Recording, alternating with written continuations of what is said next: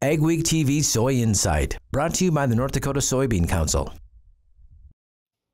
It's time for soybean growers to be on the lookout for Soybean Cyst Nematode. The yield-stealing pest has been in North Dakota for about 20 years. But as Rose Dunn reports in this month's Soy Insight, there are many things growers can do to control it and stop the spread.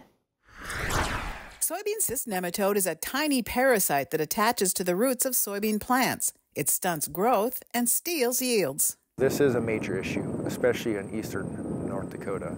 NDSU soybean pathology specialist Wade Webster says there are several things you can do to control SCN. Use SCN-resistant seed varieties or seeds treated with nematicide. Rotating to a non-SCN host crop like corn is a very important part of the program. Non-host cover crops can also help reduce SCN populations. We can see multiple case studies in which we are able to reduce the populations. The problem is, though, that SCN will never be eliminated from these fields, but they can be managed. Soil testing will show you when SCN levels have dropped enough to return to planting soybeans. Another important step is to clean and sanitize your equipment when you're moving it from an infected field to another field. SCN are hitchhikers that can even be carried on your boots. It's really hard to get rid of it once it is established in a field. That's why, introduce to a new field, to a new area is so important.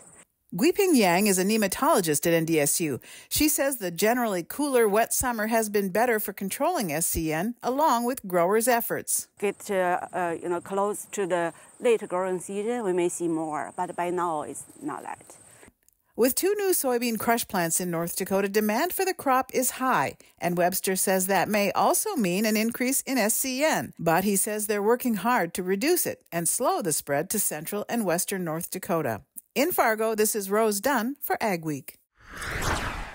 It's important to test your soil for SCN every year at the end of the season. The North Dakota Soybean Council will cover the cost of soil testing.